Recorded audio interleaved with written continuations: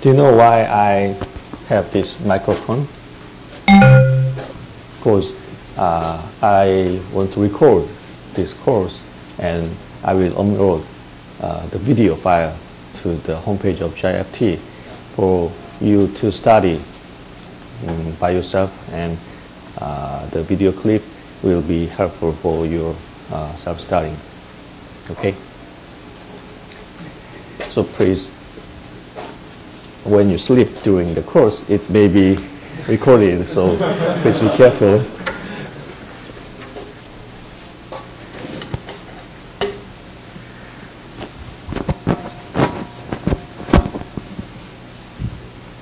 Okay, I would like to check the attendance.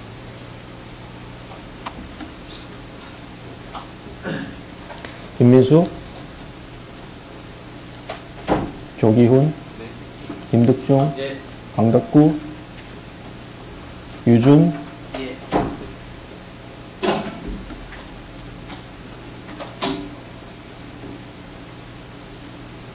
슈방,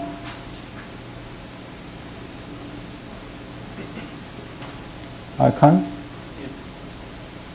김정인, 최원석, 김상원, 성현재, Fan, not you, Fan and Tu, not here, Dong, Taman, 고원석.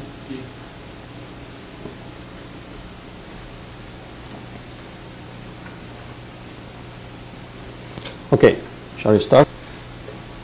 Today I would like to briefly introduce the short history of the phase transformation, the study on the phase transformation, and then I would like to move some basic property of this pure ion, and I will move to the important issues on the interstitial solid solution, which is related to behavior of the carbon in the pure ion.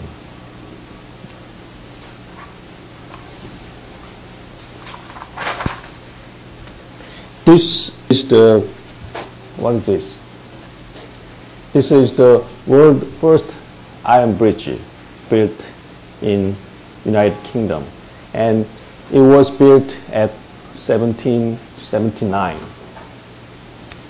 around 2.5 years ago. Of course, there has been several repairing, but it is still used, and you can see the people on the bridge, and you can understand it is quite still stable and safe. One of the most interesting thing is that this steel bridge was built without any knowledge on the microstructure of the steel. Actually, the first observation of the steel microstructure was conducted at 1864, which is about 100 years later, after the building of world's first iron bridge. As you can see, the most of the important observation or understanding of the phase transformation and microstructural evolution, related microstructural evolution, was done about from the late 18th to 1960s. Is about 100 years span. So most of the important development was done within this short period. Considering that when the period of the usage of iron in human beings' history is around how long? Sorry? Yeah, about 3,000 years. Human has used the iron and steel for 3,000 years. But it is very interesting to see that most of the research on the microstructure of the steel was performed in only for 100 years. So when we consider when we compare this one to the classic subjects such as physics or chemistry, the phase transformation, the subject itself is quite newborn area.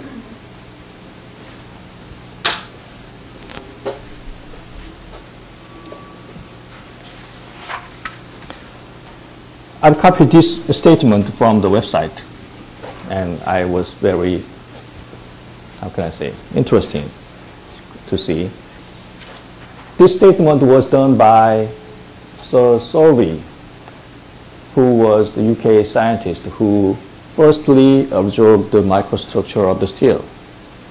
He wrote like this: in those early days, if railway accident had occurred and I had suggested that the company should take up the rail and have it examined with the microscope, then I should have been looked upon as a fit man to send to an asylum. What does it mean?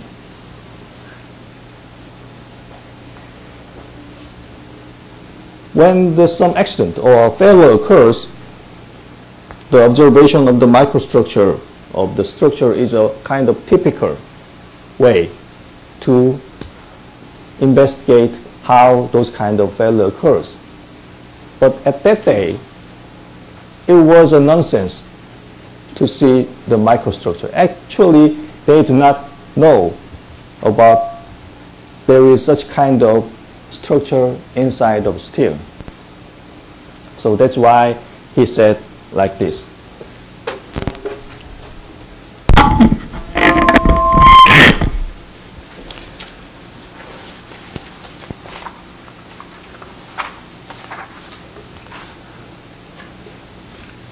What is the definition of the phase transformation, which is main subject of this lecture? What is the definition of the phase transformation, in particular in solid state? The definition of the phase transformation in solid state is change of atomic array in material according to the change in temperature, pressure, stress, and electromagnetic field. In other words, the phase transformation in solid state is rearrangement of atomic array in response to the external field. You know that the temperature, pressure, and stress is a kind of external field which exerted on the material. You know that for the starting or proceeding of the phase transformation, some driving force is required. For example, when I drop this fan from here, it will fall into the floor. So what makes this fan drop?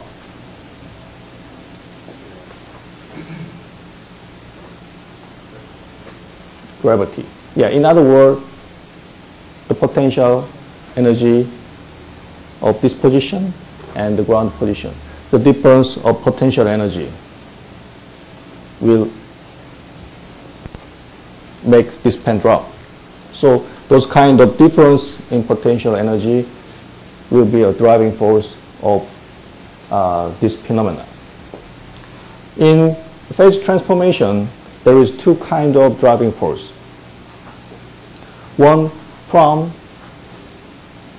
the difference of the free energy,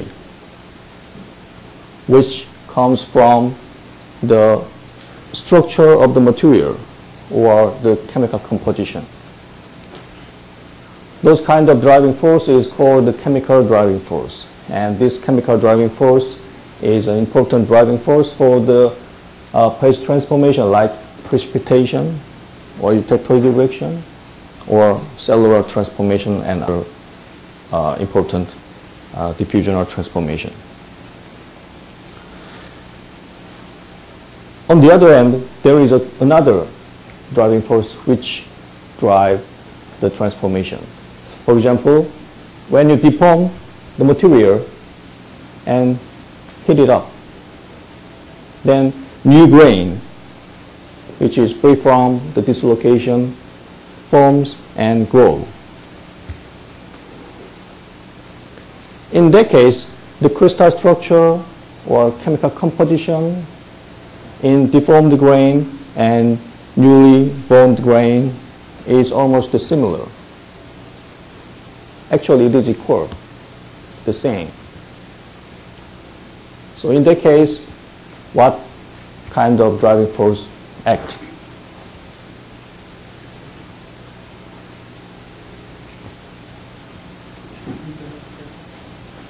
Sorry? Internal stress, maybe. And diffusion. Actually, diffusion is a kind of process rather than the driving force. This will be, as you can say, internally accumulated strain energy. When we compare the strain energy of deformed crystal and undeformed one, it is obvious that the strain energy in deformed crystal is higher than the undeformed one. So in this case, the accumulate strain energy inside of the crystal will be the driving force for the recrystallization and also the grain growth. When the grain starts growth, what makes it growth? By growing the size, what kind of benefit the material have?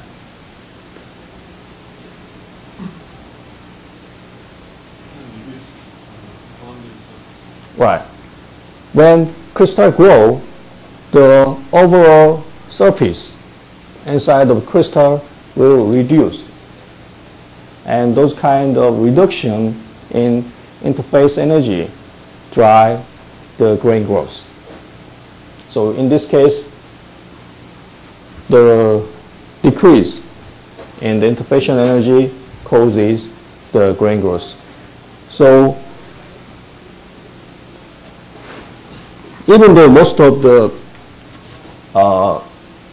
phase transformation in solid state occurred by the chemical driving force, but sometimes, for example, recrystallization or grain growth, the driving force is not related to the chemical one, and it is rather related to the strain energy or surface energy inside of the material.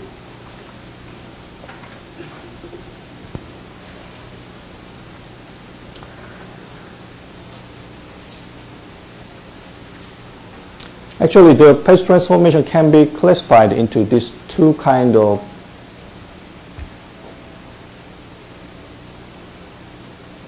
one. One is homogeneous transformation, and the other is heterogeneous transformation.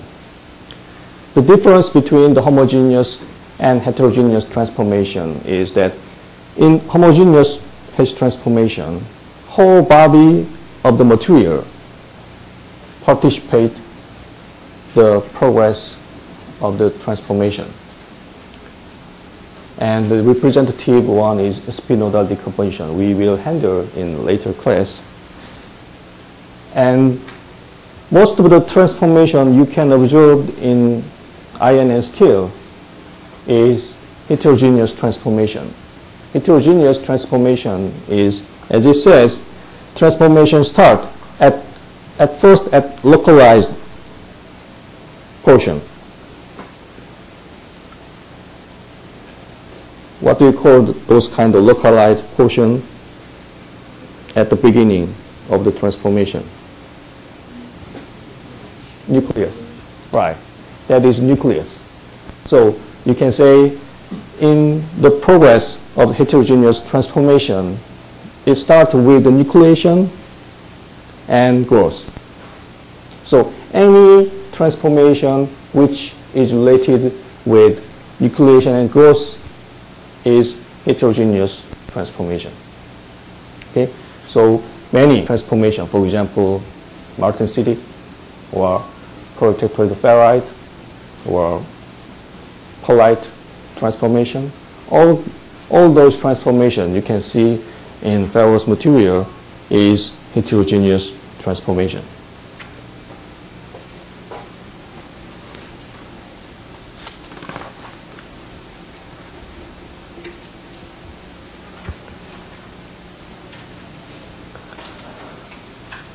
We can see the difference of the homogeneous and heterogeneous transformation in terms of the profile of the driving force.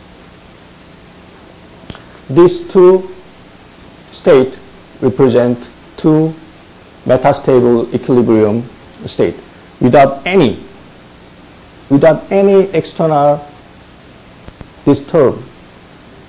These two balls will stay its original position. But with some disturbance, eventually this ball will go to this position and this ball will go to this position. What makes the difference between these two events?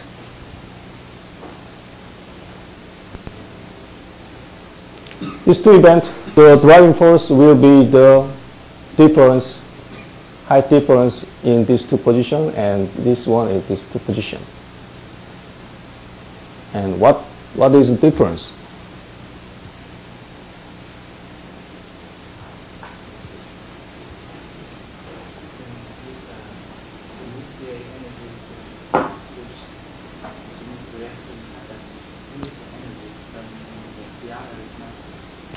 Exactly. When we look at this position, even though this is a metastable equilibrium position, very, very small disturbance will start the movement of the ball, which means will start the transformation. In other words, for the progress of this kind of transformation, there will be no activation energy for the process of the transformation. On the other hand, when you look at this figure, to move this ball to this position, you have to get over this amount of height, which can be called activation energy. Activation energy is the least energy which required to initiate the transformation. So in this case, this amount of activation energy is required, and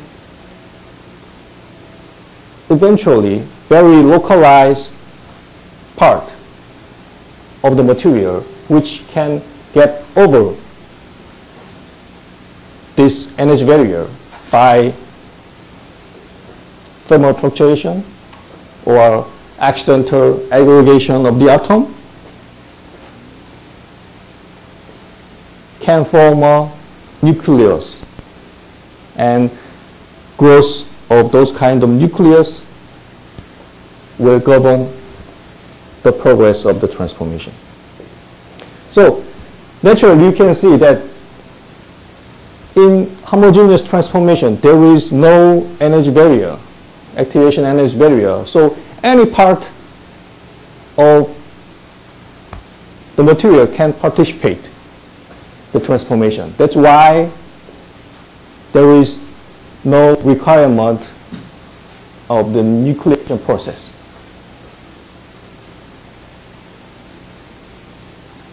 Okay?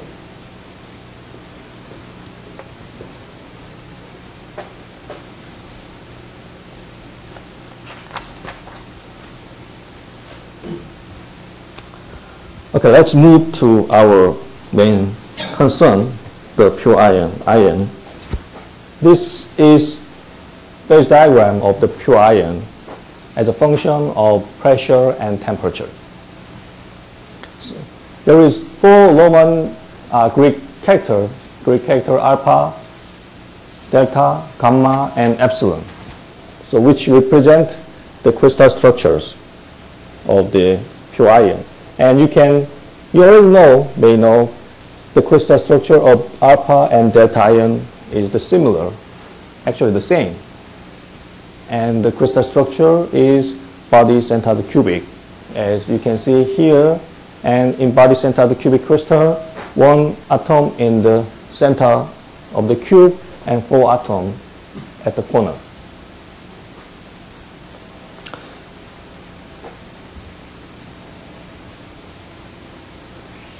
What will be the pressure of the normal atmosphere in terms of the bar?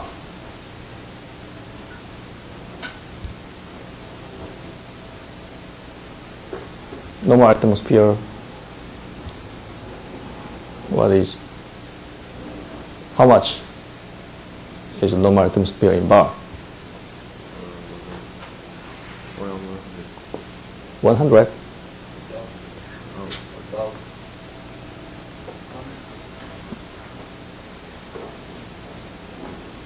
100,000.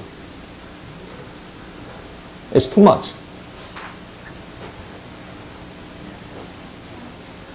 About 1 bar.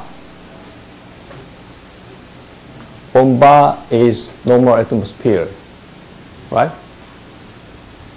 So, is it correct?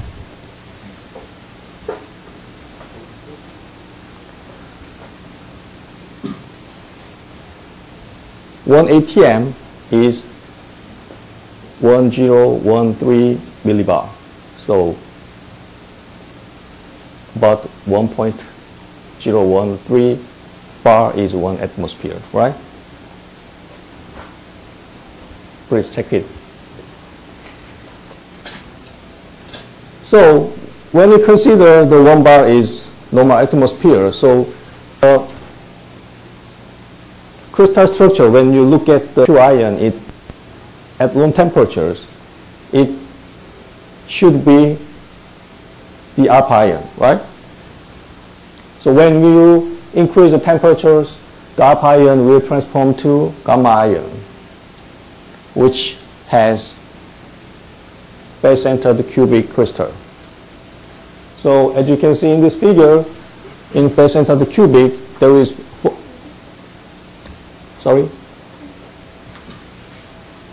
there is 6 atoms at each face and 8 atoms at the corner. Right? So when you increase the temperature further, it will transform to BCC ion again. How about when we increase the pressure at the room temperature? Then alpha ion will transform to epsilon ion. And the crystal structure of epsilon ion is HCP structure, as you can see here. And I have to mention that both of FCC and HCP structure is close-packed structure in crystal structures, but the difference is what is the difference between the HCP and FCC structure? Right, the stacking sequence of the close-packed plane.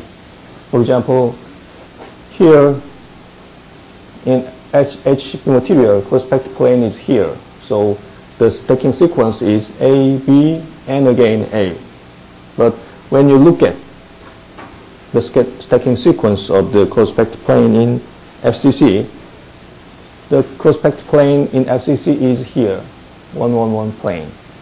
So when you look at the stacking sequence of the 111 plane, it's ABC, ABC. So stacking sequence is different.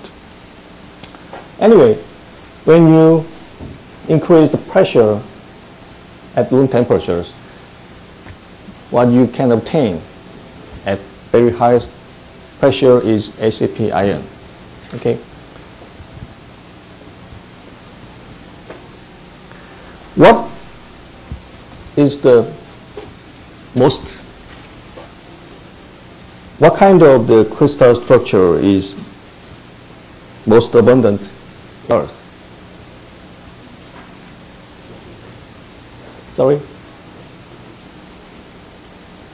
There is only 3 crystal structure, HCP in iron, HC, BCC, and FCC. What is the most abundant form in Earth?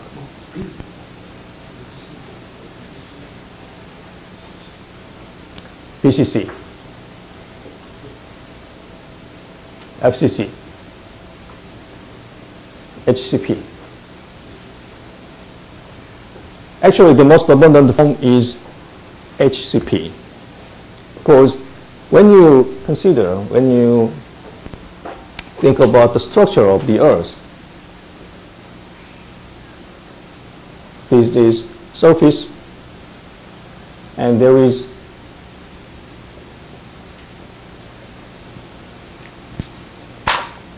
which is called core of the Earth, which is the core of Earth is a mixture of nickel and iron. And at this core, the pressure is very, very high.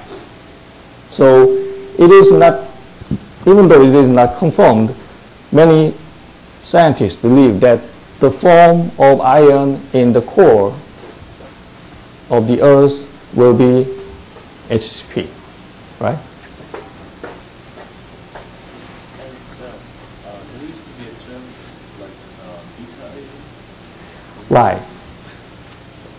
Once people use the beta iron because they believe the beta iron exists, but that is not true. The reason why people think about the beta iron is that the magnetic transition. Usually, there is a magnetic transition around 700 degrees Celsius. I will tell about this later, in few slides later. There is a magnetic transition around 700 degrees Celsius. So people think that the crystal structure of the iron will change at that boundary. So people think about that around 700 to here is beta iron. But later, people realized that that is a kind of magnetic ordering and not related to the crystal structure. So that's why they remove the terms beta iron. Okay?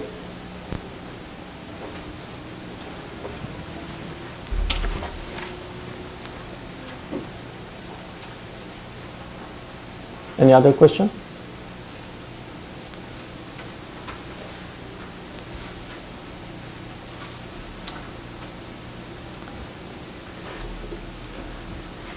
You may learn about the Rousse-Chatelier's principle in the chemical class in the high school. So it says that the equilibrium will shift to accommodate the environmentally exerted. For example, when we increase the temperatures, the equilibrium state will prepare to more open structures. When we decrease the temperatures, the stable state will be more denser state. With this principle, iron, the behavior of iron is quite strange because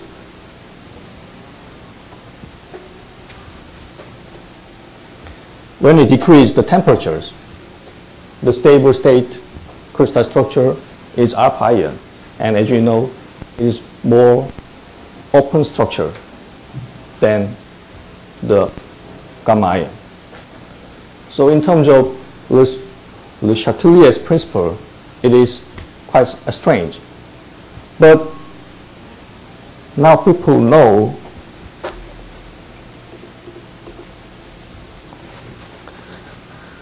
this strange behavior of the iron comes from magnetic ordering around 700 degrees Celsius. This is the thermal heat capacity of iron, and as you know, there are three contributions of heat capacity. One is lattice vibration, and second is electron movement, and the third is magnetic ordering. Usually, when the material do not have magnetic property, the most convincing effect comes from the lattice vibration.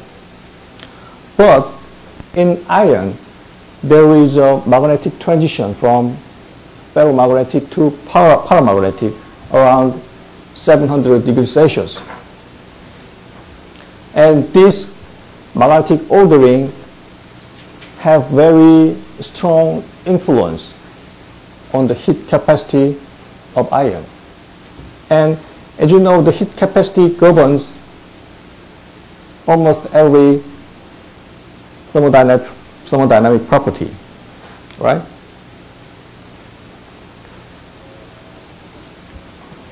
It is related to the enthalpy. Also, it is related to the entropy. So this kind of characteristic behavior in terms of heat capacity result in the strange behavior of iron. For example, stable open structure at lower temperatures. So this is overall heat capacity calculated with the thermocalc, considering all of this one. And as you can see, there is some abnormal peak which comes from the magnetic ordering around 700 degrees Celsius. When you consider this kind of characteristic feature of heat capacity, we can draw the free energy of VCC ion and FCC ion as a function of temperature. As you can see here, the free energy of alpha ion is lower than the gamma ion at lower temperature, which means that VCC is more a stable phase. When we ignore the magnetic ordering, then the stable phase in ion at room temperature will be FCC. So due to the effect of magnetic contribution, you can see the alpha ion as a stable phase at room temperature. It is clear when we consider the difference between the difference of the free energy between these two phases, and as you can see, there is some temperature region which correspond to the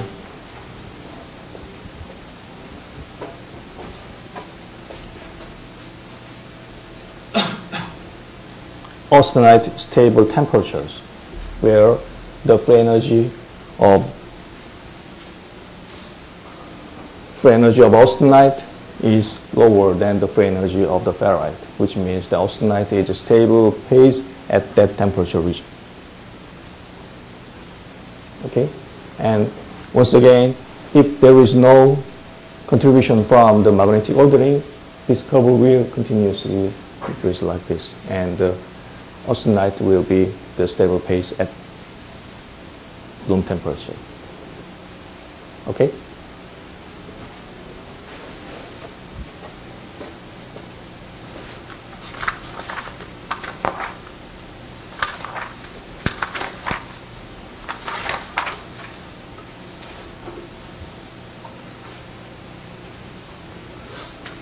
Because alpha ion is more open structure than gamma ion, there is a discontinuity when we measure the density or the atomic volume of ion. The discontinuity occurs when the transformation occurs, because the crystal structure is changing.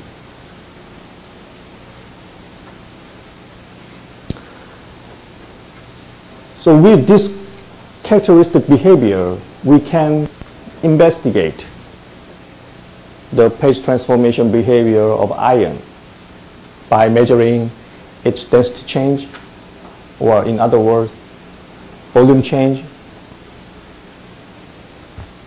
as we increase the temperature or decrease the temperatures. Because in terms of the length change, it shows very characteristic behavior when the transformation occurs.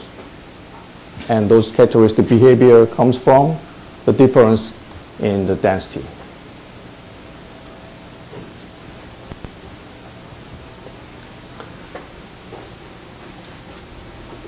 This is an example. It is difficult to see, so I will withdraw the figure.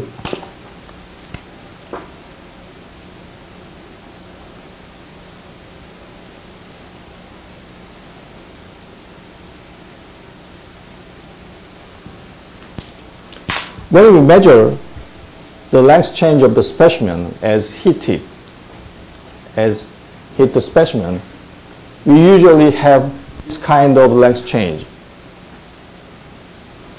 And there is some equipment which can measure the length change during heating, which is called the dilatometer.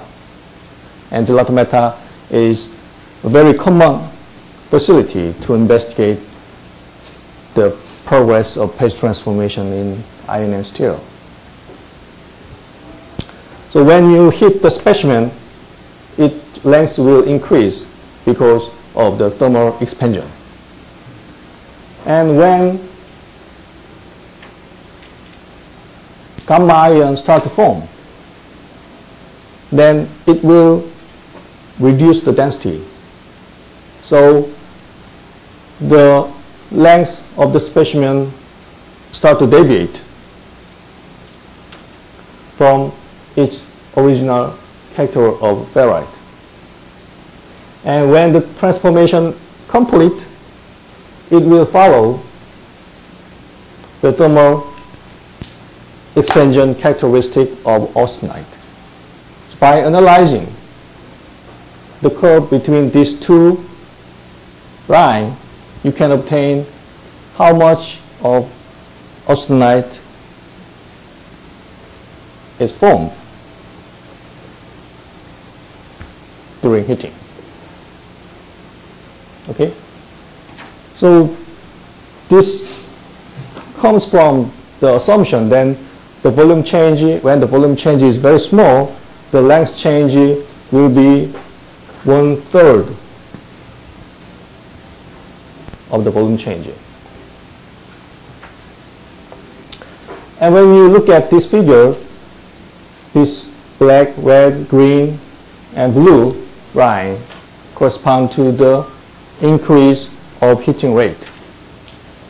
So as you can see, when you increase the heating rate, the formation temperature of austenite is gradually increased, right?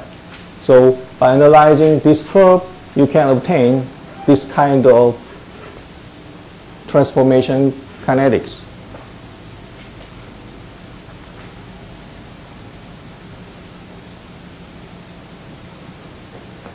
One thing is very interesting is that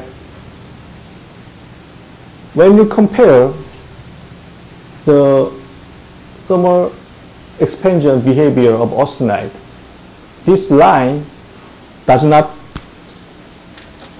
fall into one line.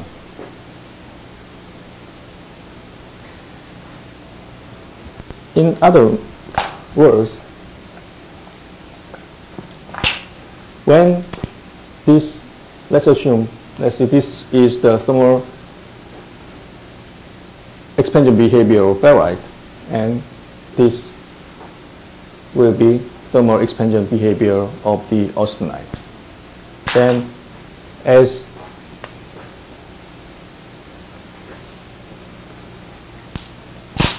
temperature increase, and at certain temperature, the transformation will occur, then the thermal expansion behavior will deviate from it. right? And when the temperature, when the transformation is complete, it will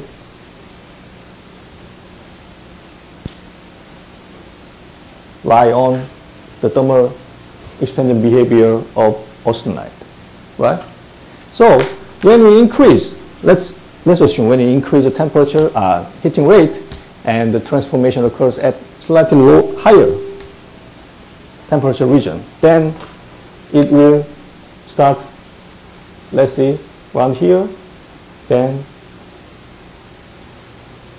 we'll go on the same line. But in real case, these lines do not fall into one line.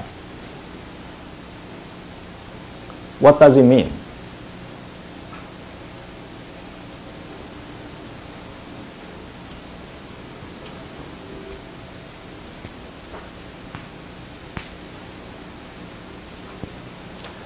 Usually when we analyze the dilatation curve, there are two assumptions. One is the volume change is very small, and the other is the volume change occurs isotropically, which means that when initial shape of ferrite is this sphere, then we assume that the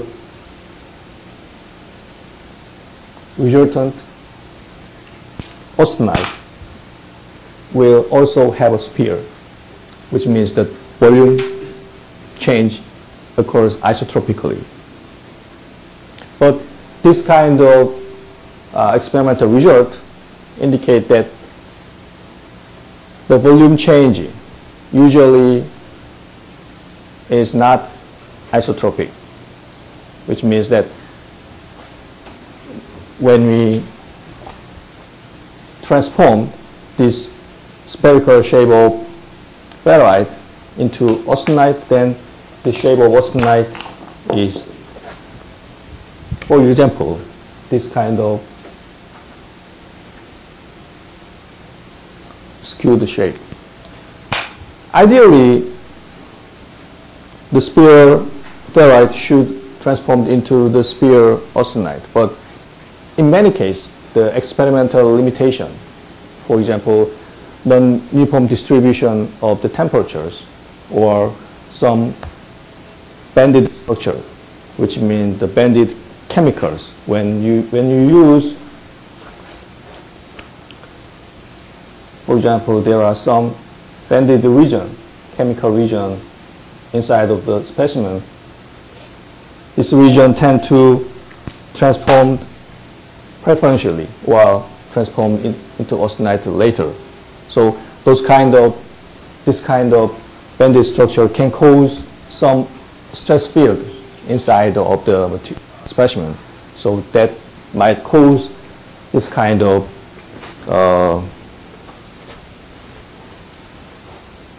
non-uniform transformation, non-uniform volume change during the transformation.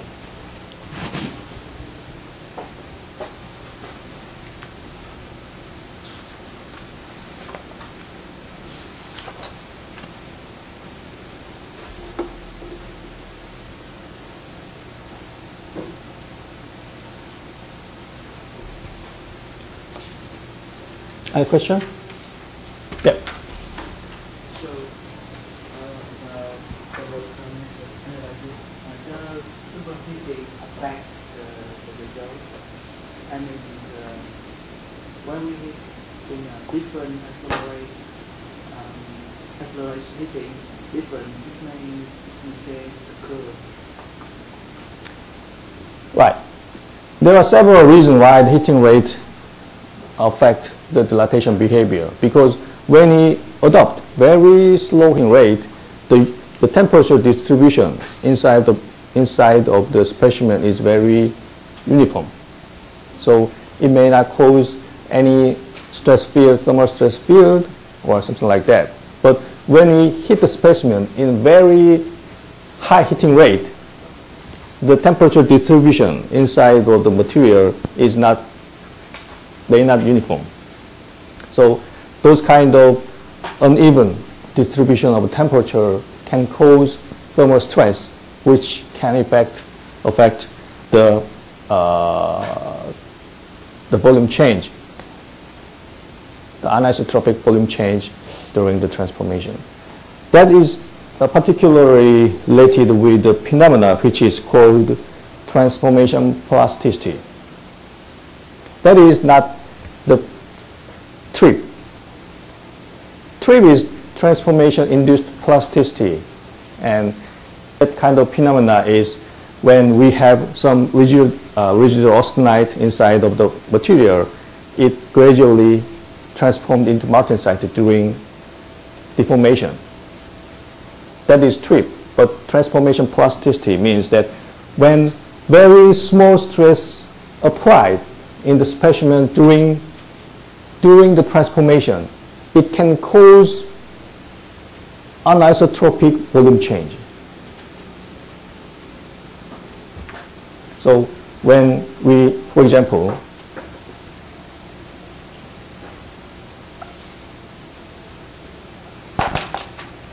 this is our specimen, and we put some very small compressive stress during heating. And let's see that this stress is lower than the yield stress of that material. So without transformation, nothing happens. But when the transformation occurs, this very small stress can bias the volume changing. So without this stress,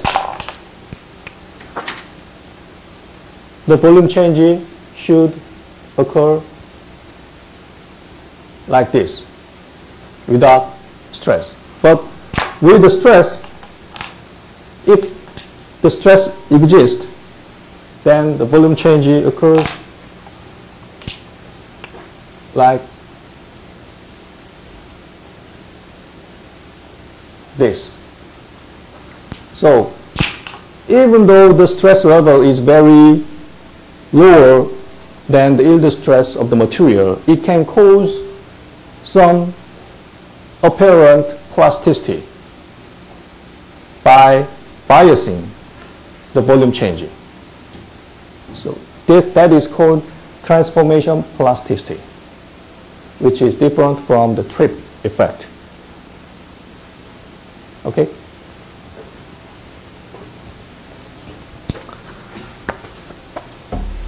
Okay, I will stop here and continue in next class. Any other question?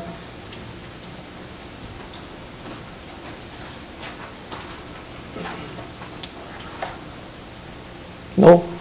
Okay, see you in next Tuesday.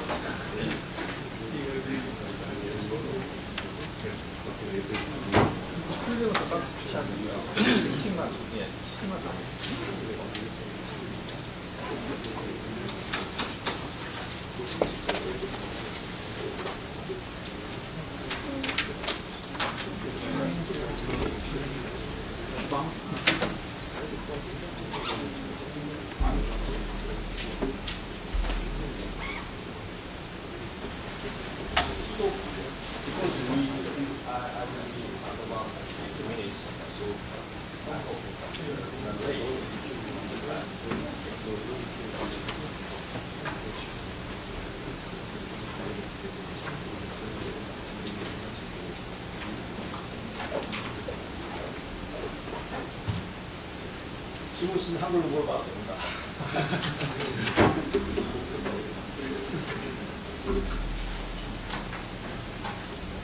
그리고 어차피 이게 yeah, one thing I have to mention about it that we are not non-native speakers, so it is common to make mistake when we speak English because you know that about 80% of people communicate in broken English. So not worry about it. Even me, I'm not good at speaking English, but I'm listening to you.